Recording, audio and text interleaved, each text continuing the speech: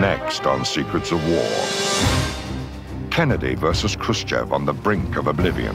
How close the superpowers actually came to nuclear holocaust. A terrifying doomsday machine built to end the world, and new information on brutal power struggles behind the Iron Curtain.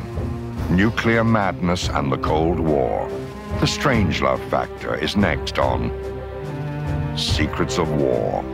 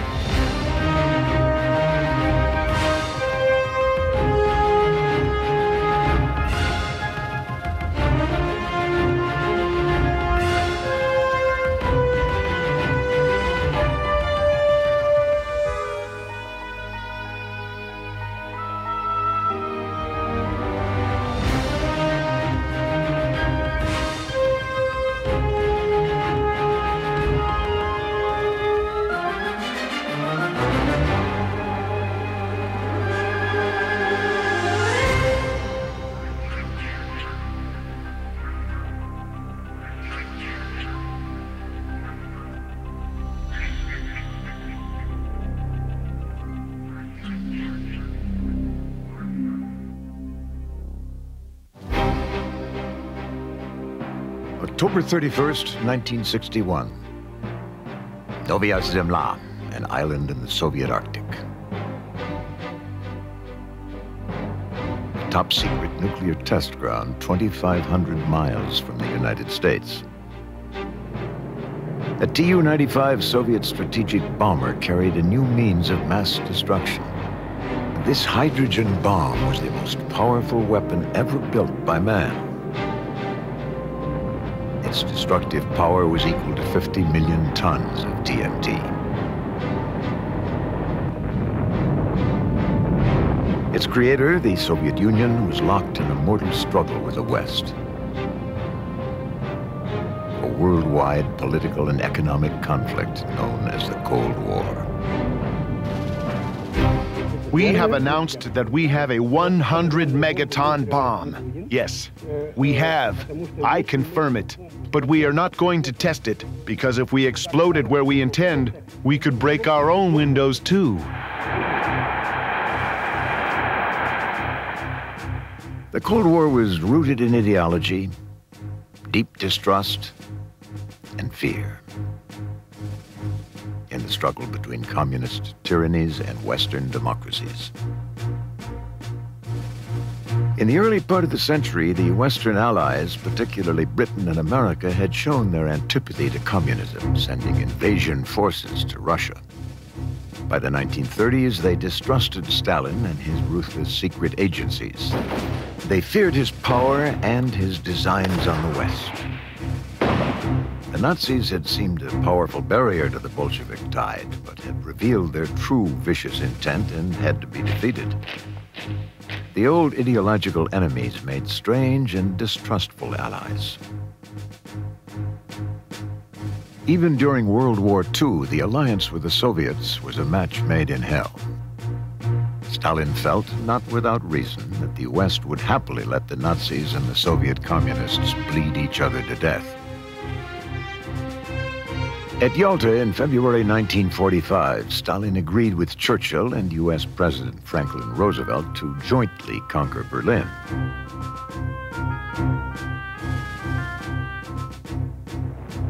But then, on the 17th of April, Stalin secretly decided to take Berlin alone. With a sudden push, and with the loss of 600,000 Soviet soldiers, the Russians captured the city. Having paid such a colossal price, Stalin tried to keep the prize. Germany was divided into occupation zones. The British, Americans, and the French controlled the West.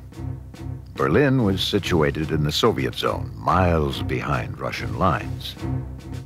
Now the Allies would have to bargain with a Russian dictator to claim what had been agreed upon.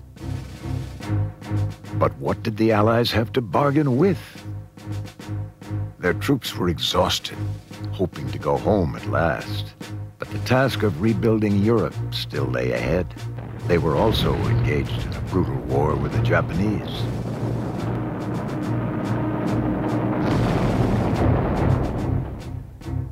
U.S. President Harry Truman had already arrived in Potsdam in July for a victory conference when he received a secret message.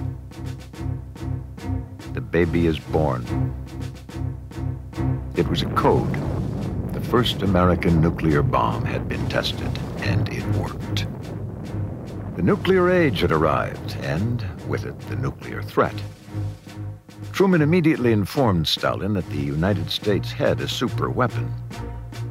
Stalin gave no indication that he understood what Truman was talking about, but he already knew from his spies inside the American Manhattan Project. The first nuclear bluff was that Stalin did not show his fear. Months later, Truman would use that bomb to end the war against the Japanese.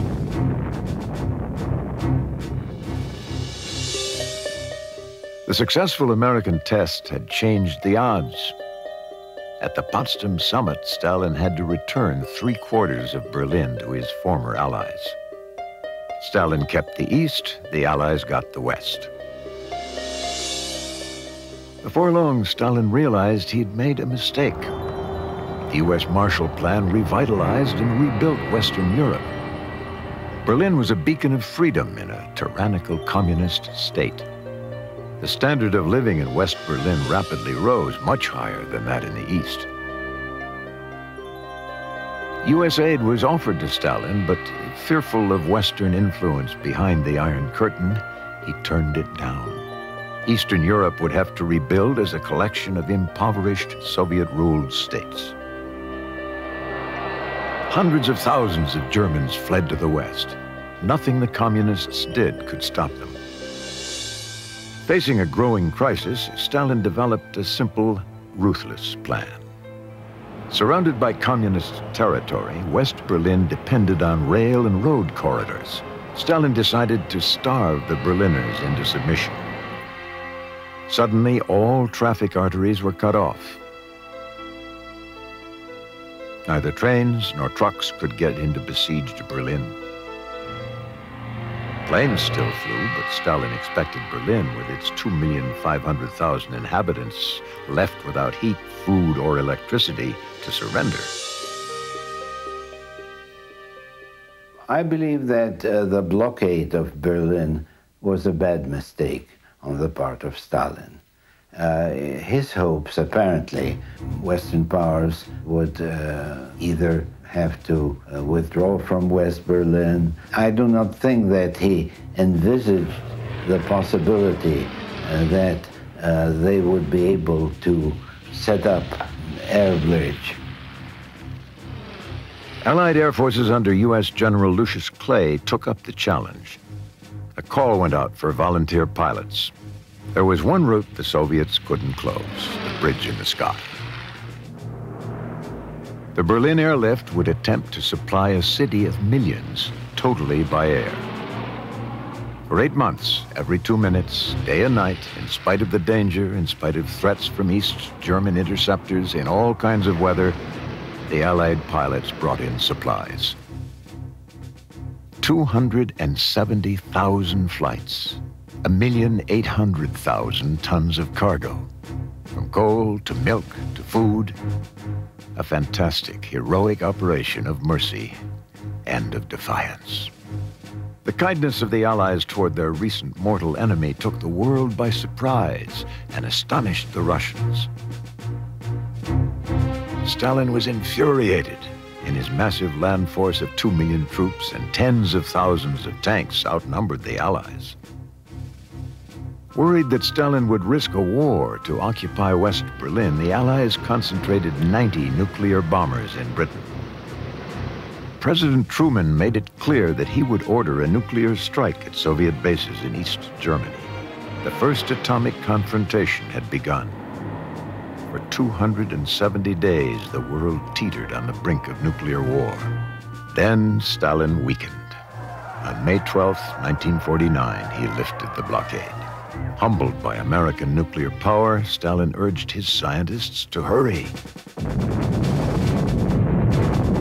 Soon, the Soviet A-bomb was completed and tested.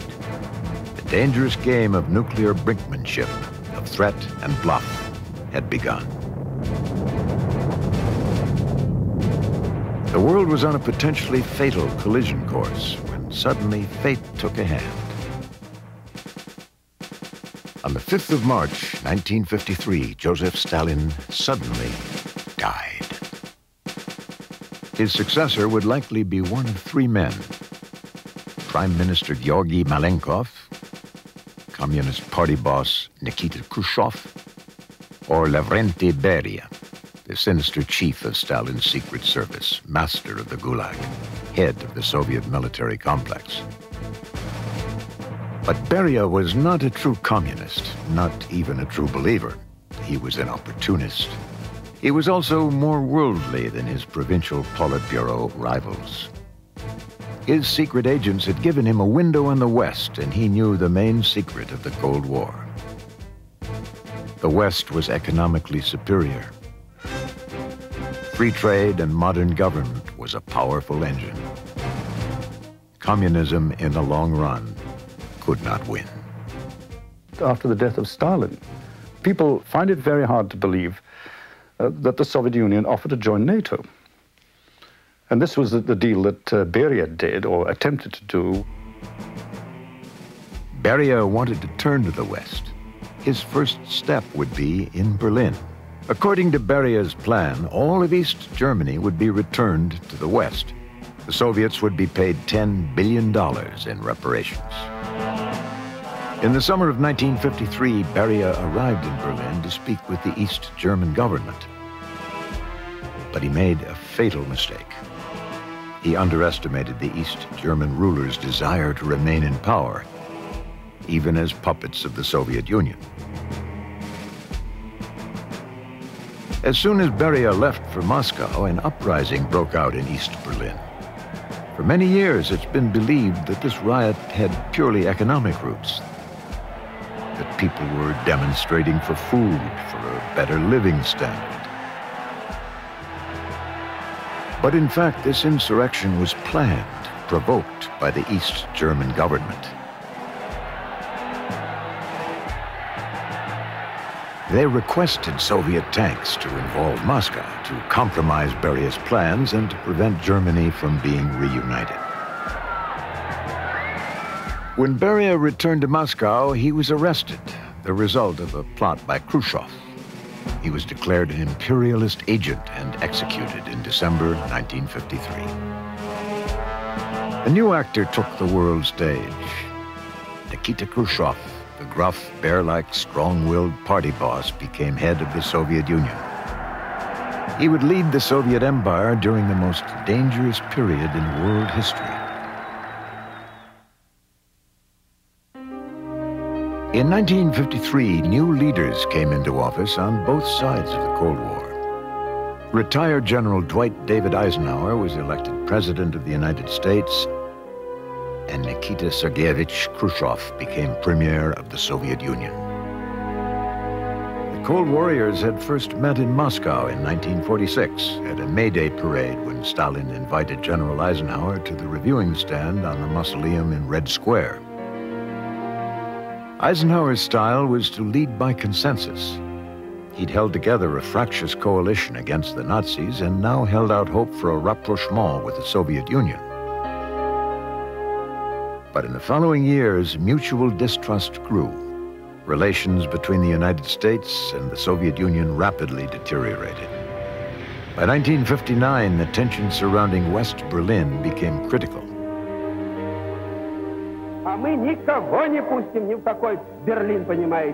We will not let anybody into West Berlin. All rights to decide who enters belongs to the government of East Germany and to nobody else. Unlike Beria, Khrushchev had no intention of giving either West Berlin or Germany to the West. Attempts to arm West Germany were continued. The division of Germany was continued, and there was no return move on the part of the United States. When, in 1960, Eisenhower asked Khrushchev to visit the United States, the Soviet leader interpreted the invitation to be a result of his pressure on West Berlin. It seemed that face-to-face, the two ex-generals might find it easier to understand each other. Hard-nosed and ambitious, Khrushchev respected Eisenhower. He was eager to reform his country and to position it as one of the two world powers. To achieve his goals, Khrushchev was prepared to take risks. East and West agreed to meet in Paris in 1960. Khrushchev invited Eisenhower to visit the Soviet Union. But soon events took place which would prolong the Cold War for another 3 decades. The West was deeply concerned about Russian nuclear developments. Since the early 50s, the U.S. had conducted active air reconnaissance over Soviet territory. The Soviets were aware of the U.S. flights. They hunted these planes. 252 American airmen were shot down. 24 were killed. 90 survived. 138 were missing in action. But for their own reasons, each side kept the secret. The destiny of dozens of these Americans remains unknown. As losses grew, the flights were stopped. But in 1956, the U.S. developed a new weapon of the Cold War, a reconnaissance plane which flew at extremely high altitudes, the U-2. This plane seemed impervious. Soviet anti-aircraft missiles and interceptors simply could not reach it. Overflights of Soviet territory were ordered. During Khrushchev's visit to the United States, the missions were stopped. But soon after his departure, the flights were renewed. And the first flight was blown in his face. He told that Americans told that we are not equal, they can do everything when they want over our territory. He refused, after the first flight, even to send the notes of the protest. He told, I'm just see how all of them laughing on me in the Washington, D.C., that I can do nothing with them. Infuriated, Khrushchev hastily announced the formation of new strategic missile forces. It was more bluff and bluster than substance. They had only a few dozen missiles, but Khrushchev managed to keep this weakness a secret. These missiles were seen as a new and dangerous threat by the West. The Americans were concerned. What kind of forces? Where are they located? Though Eisenhower was against it, CIA Director Allen Dulles convinced him to allow a few more flights. Eisenhower preferred caution, especially before the summit in Paris. But under pressure, he reluctantly gave permission for 2 overflights. The last would take place no later than May 1st, 1960. On the 9th of April, a U-2 plane appeared in the Soviet sky. Anti-aircraft stations tried to reach it with missiles. Fighters were sent up to intercept it, all without results. It passed over Russian territory safely and returned with vital photo reconnaissance. The second flight was scheduled for the very end of April, but the weather turned bad. The missions were canceled. Then, on the last day allowed by the president, on the 1st of May, the weather cleared. The plane, piloted by a civilian employee of the CIA, took off from a secret airbase in Peshawar, Pakistan.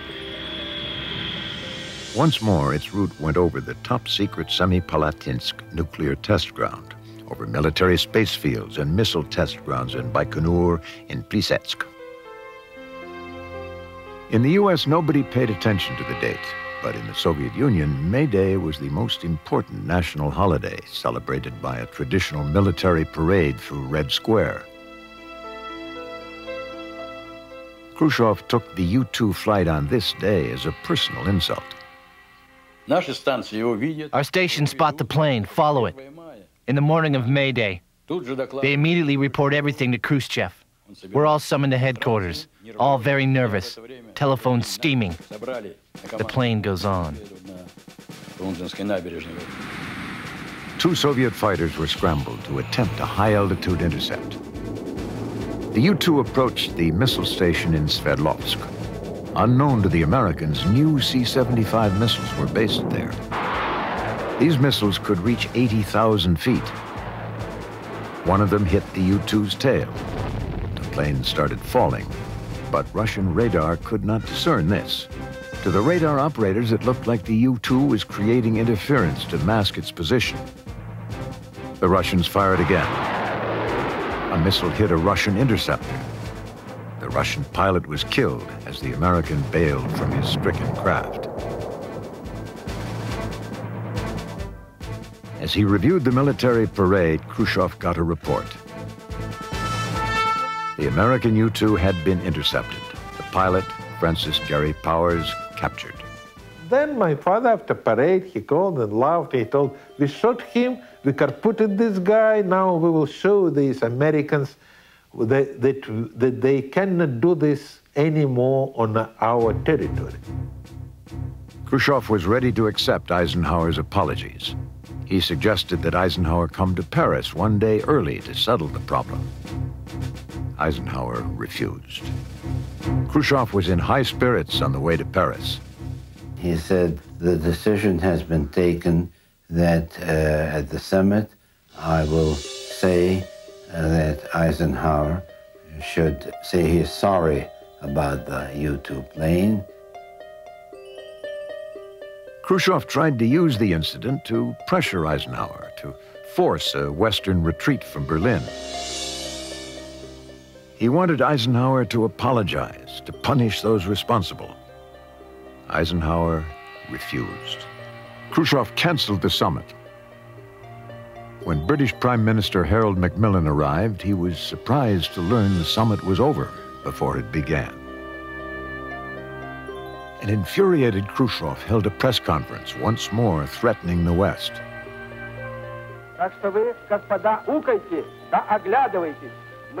We did not finish you off at Stalingrad, in the Ukraine, at Belarusia. But if you dare try to scare us again, planning attacks on us, we'll kick you so hard you'll never risk it again.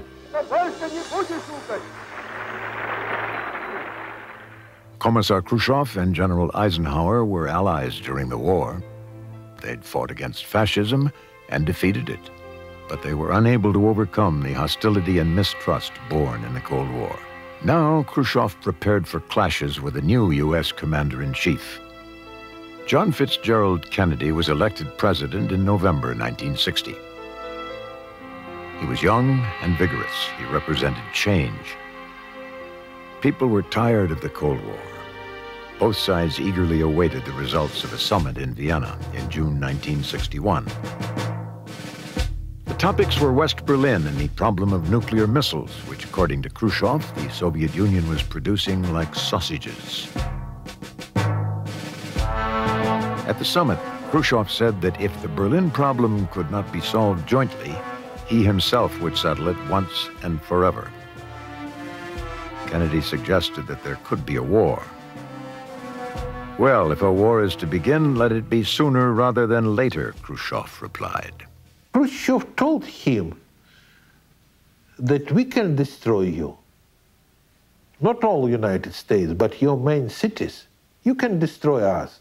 Then Kennedy told, we can destroy you 20 times. He told, we are not so bloody as you. We don't need to destroy you many times. We will kill you only once. It's enough.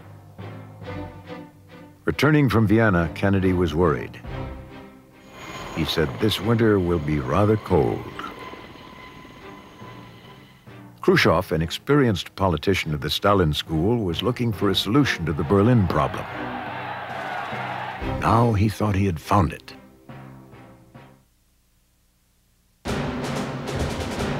On August 13th, 1961, news from Germany shocked the world. East German soldiers were surrounding West Berlin with barbed wire. When Kennedy got the news, he was stunned. The U.S. had developed several plans for dealing with such a crisis. Now Kennedy was briefed.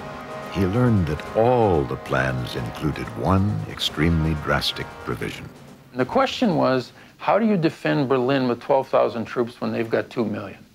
Or what do you do? And the answer is always, well, you go this way and you go that way, and then you use nuclear weapons.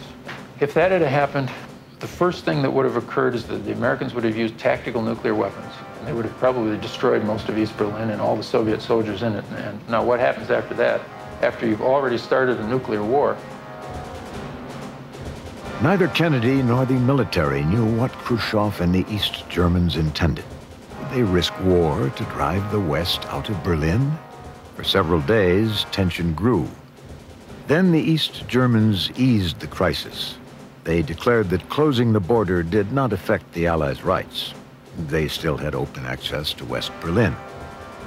Closing the border was not to trap the Westerners in Berlin, as the West feared, but to prevent East Germans from escaping to the West. Kennedy and the military breathed a sigh of relief. The time for extreme measures had not yet come. Soon, East Germany started replacing the barbed wire surrounding the city with a concrete wall. The conflict built. On October 25th, American tanks rushed to Checkpoint Charlie, the primary border crossing between East and West. Russian tanks drove up to confront them. The tanks faced off, engines running 50 yards apart. Tension grew rapidly. Nerves could fail. Someone could open fire. For 3 days, shocked Berliners watched the standoff. A clash seemed unavoidable. What nobody knew was that neither Kennedy nor Khrushchev had ordered this confrontation.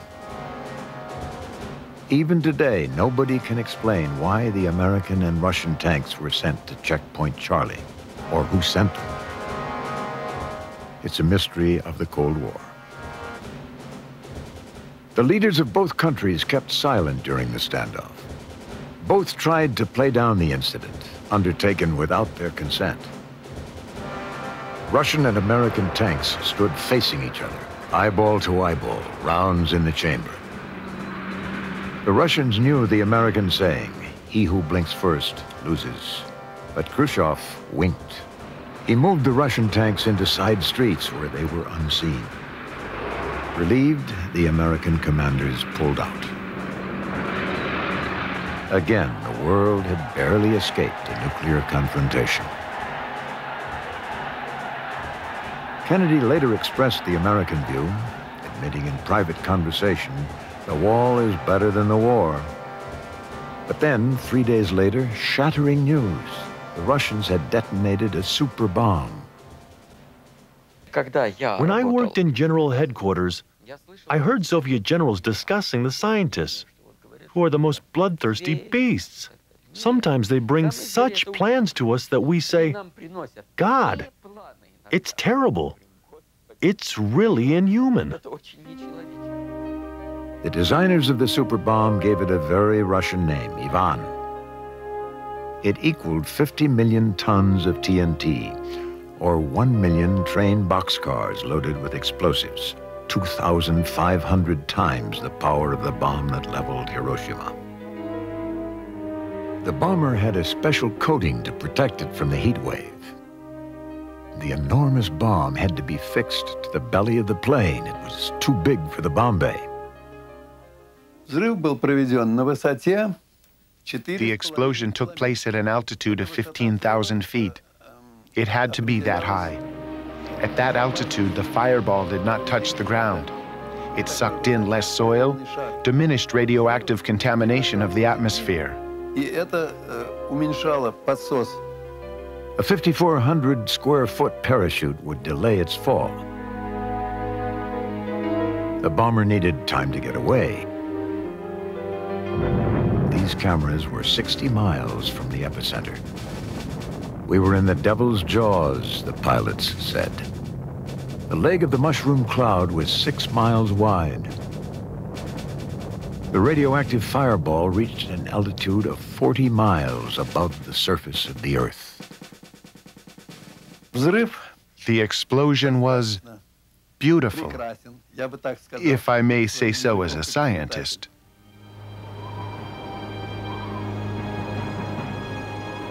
The shockwave of the monstrous explosion traveled 1,000 miles. It broke windows in Norway and Finland. These pictures were taken 500 miles from the epicenter. But then the scientists had the most monstrous idea of all.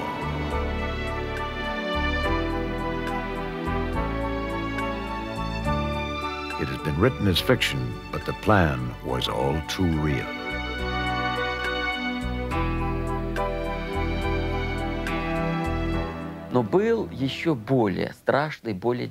But there was another even more terrible savage project, codenamed Doomsday.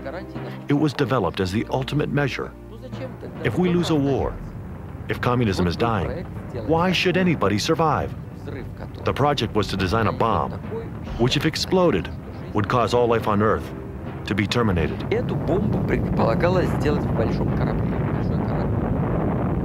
This bomb was to be built inside a huge ship. The Ivan bomb, some 30 feet in length, had shocked the entire world. This nuclear device would destroy it. The ship itself would be the bomb. The entire hold would be filled with fissionable material. The structure of the vessel and the water it sailed in would vaporize. It would fill Earth's atmosphere with a radioactive cloud. The ship was to sail along the Soviet borders, its meters constantly monitoring radiation levels. If ever they registered radiation that indicated nuclear apocalypse in the Soviet Union, they would automatically trigger the monstrous bomb. Mankind would be destroyed. But the bomb to end the world would be automatic, out of control. Even a Cold War risk-taker such as Khrushchev could not take that risk. He banned the idea. The doomsday machine was never built.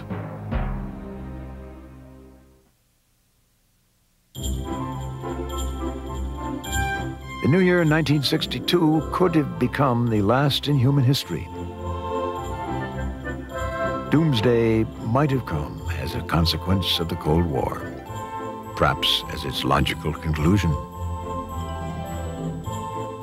1961, maybe into 1962, that little period was the period in which the United States, for the last time, would enjoy such superiority over the Soviet Union in both bombers and missiles and any other kind of delivery systems that it would conceivably be possible, this was the theory, to attack the Soviet Union, destroy Soviet communism forever, and have no damage.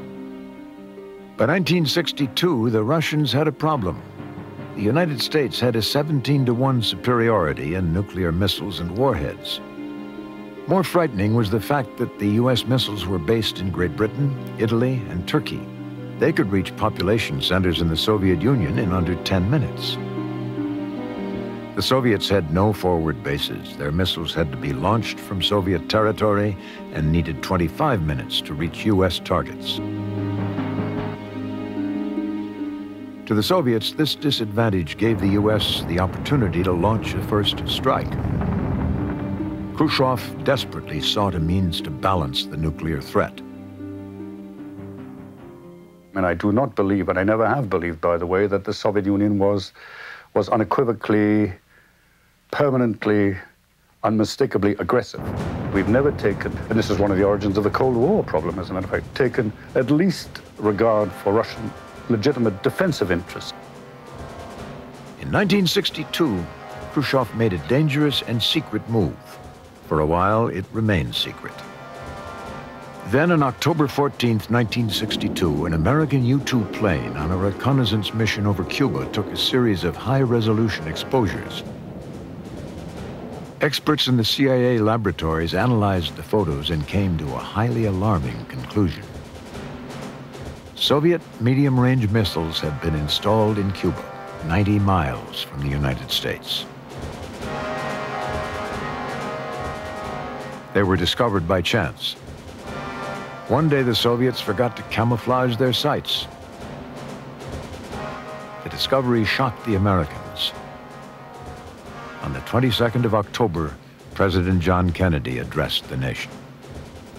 Shall be the policy of this nation to regard any nuclear missile launched from Cuba against any nation in the Western Hemisphere as an attack by the Soviet Union on the United States, requiring a full retaliatory response upon the Soviet Union.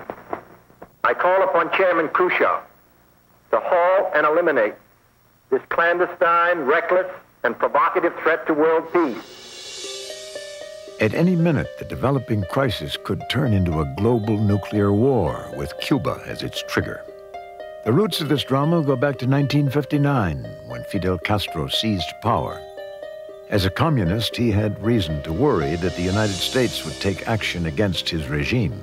An alliance with the Russian was his best hope for survival.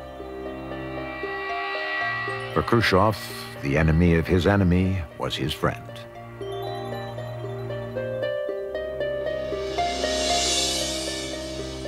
First, Raul Castro, in the summer of '61, goes to Moscow to ask for help. Che Guevara and a bunch of his people go in August to ask for help. It turns out that in April, a trip was made that we didn't know about. We found out recently. Che Guevara goes back and asks, and I've seen the document. The document says, we need help qualitatively different than anything we have received before. He didn't ask for nuclear weapons, but what could he possibly be talking about? Because they've already got tanks and MiGs and soldiers and guns and boats and so forth. Khrushchev loved the style of diplomacy that relied on a nuclear bluff. He wrote to Castro, "Now with our missiles we can hit a fly." "That's great," Castro replied, "but how about hitting the US?" Perhaps at that moment Khrushchev got the idea. In June 1962, under the cover of large-scale war games, the Russians brought troops, equipment, and arms to Soviet seaports. The troops were secretly loaded into dozens of cargo ships, destination unknown. Only later the ship captains were informed. They were headed for Cuba. 42,000 soldiers were kept in the ship's holds under top security. Only at night could they go on deck for fresh air. It was Khrushchev who did it all, with his closest associates. I was chairman of the KGB, and I still did not know of nuclear warheads being delivered there. Nobody asked my advice. It was one of the greatest secret operations of the 20th century, but the secrecy itself was very nearly a catastrophic mistake. When the Americans discovered the missiles, the Russians needed only 2.5 hours more to make the missiles operational. Soviet Foreign Minister Gromyko and Ambassador Dobrynin tried to convince President Kennedy that there were no Soviet missiles in Cuba. They lied. The secret installation and continued lying by the Russians indicated to the American government that these missiles were intended for a secret strike against the US. To Kennedy and his advisors, the nuclear threat was very real. They discussed and argued over their options to find a response, to safeguard their people and their country while preventing an all-out nuclear war. Of all possible countermeasures, from invasion to threat to nuclear first strike, Kennedy chose the most balanced one. He ordered a sea blockade of Cuba. Americans lived through terrifying days. Panic started. People bought out food supplies. They feared US military action against Cuba and a retaliatory strike at the US. The nuclear nightmare had become reality. The American Navy took positions along a blockade line around Cuba. Because of the time difference, it was evening when the Russians got the news of Kennedy's speech and the American response. Khrushchev had misjudged Kennedy. He'd sensed weakness at the summit in Vienna. Now he was surprised and frightened by the US resolve. US nuclear missiles, now on alert, were targeted at 200 Soviet cities and strategic sites. The Americans were enraged. Khrushchev immediately summoned his closest circle. He was extremely nervous. He was at a loss. He did not expect such reaction, such behavior from the Americans. He looked for a way out. Soviet ships were nearing the blockade line. Some carried R-14 nuclear missiles with enough warheads to cover the entire United States. The U.S. had indicated its intent to prevent this by force. He said, well, the missiles are now approaching Cuba. They will be in place there, and we're approaching a big blow-up. He said, well, it's too late to change anything now. The missile-carrying ships were accompanied by Soviet submarines equipped with nuclear torpedoes. U.S. Coast Guard planes registered their engine noise. Tensions grew. The distance between the American and Soviet ships grew smaller, smaller. Soviet freighters were now 2 hours from the quarantine zone. The crisis crackled and sparked, you know, like a high-tension cable which has dropped on you and sparking in all directions. And speaking for myself, actually, I just wondered, how are we going to get out of this? I mean, it was Wednesday. Then you've got this other problem, you know, of the naval blockade, of the Soviet ships moving to the blockade. Would they stop? What happens if they didn't stop? Khrushchev still delayed his decision, hoping for a miracle. But there was no way out. He ordered the missile-carrying ships to stop, then to turn back. On the 24th of October, the military clash was avoided. But what would have happened if Khrushchev's orders had come too late?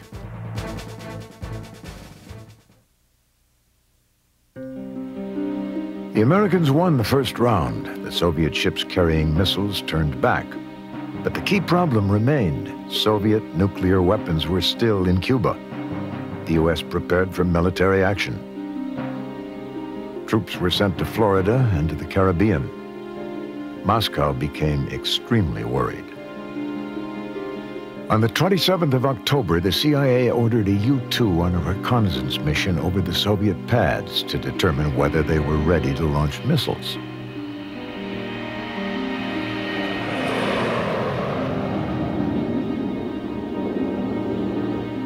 Cuban anti-aircraft guns opened a barrage fire, but the U-2's altitude was too great. They could not reach it. Then the U-2 appeared on Russian radar screens. One of the Russian officers gave the order to fire. The battery was equipped with the new Russian C-75 missiles. Unknown to the Americans, they could reach the U-2's altitude.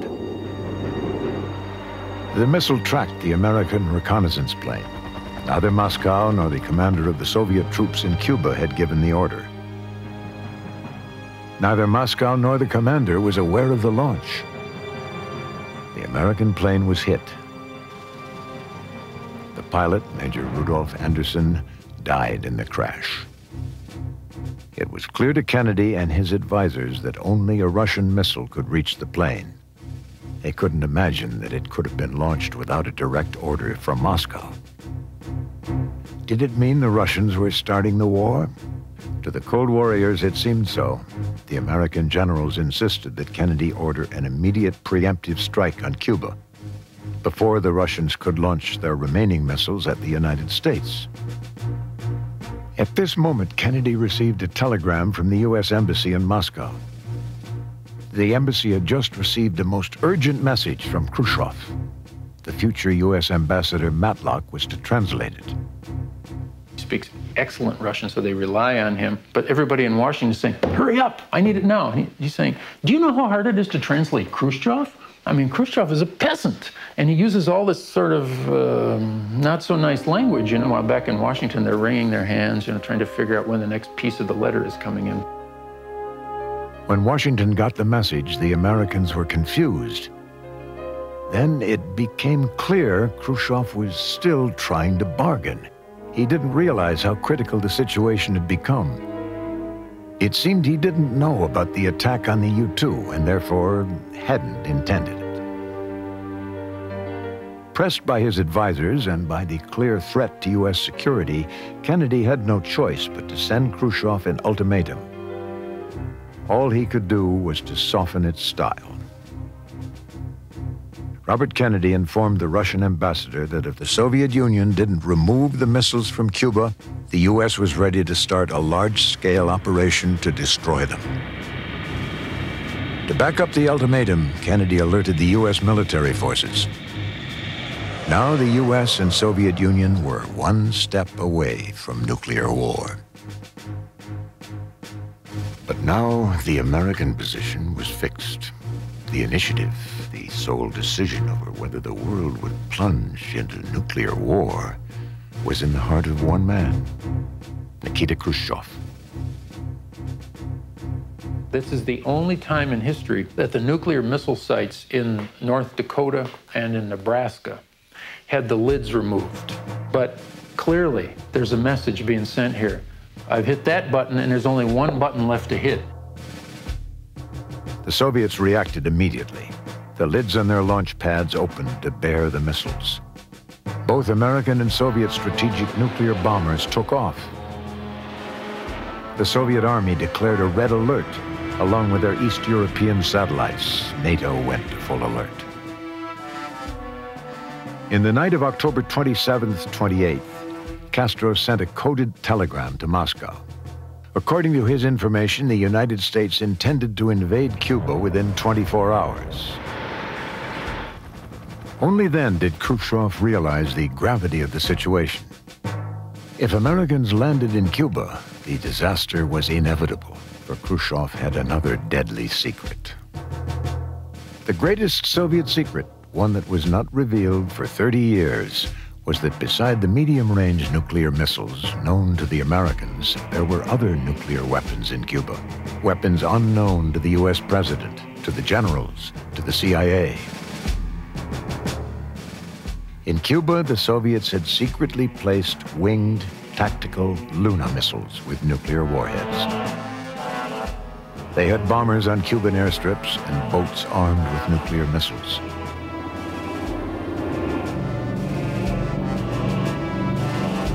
These weapons had no fail-safe devices. They could be triggered by their crews.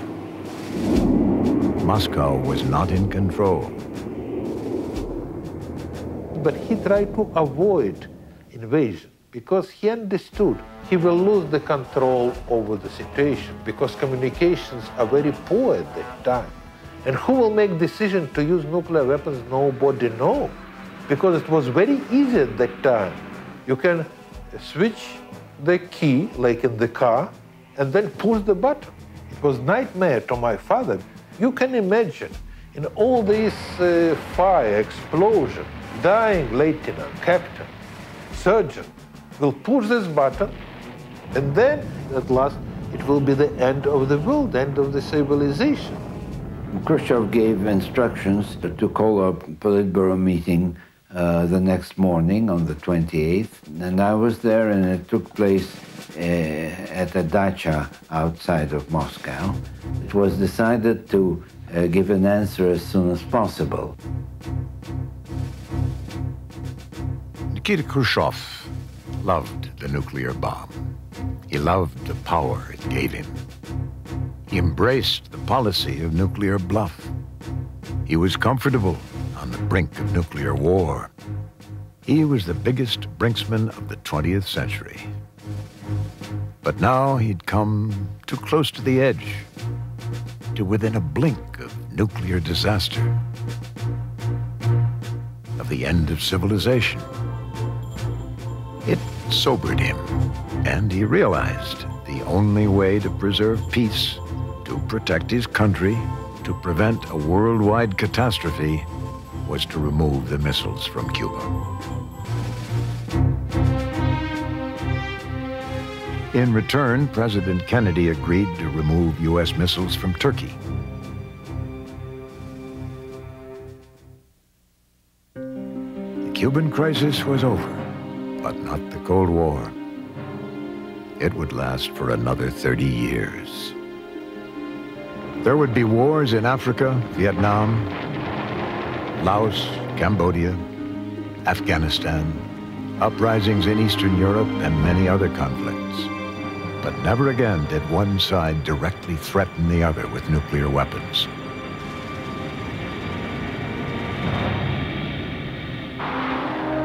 The weapons were too deadly, too final, and finally too hard to control. The two superpowers backed off from direct confrontation. From now on, the war would be fought by surrogates armed with everything but nuclear devices. The leaders and the world had been scared straight. By the end of the 20th century, the Cold War had become history, and the Strangelove Factor, the realization of the inherent insanity of nuclear conflict, may have saved the world.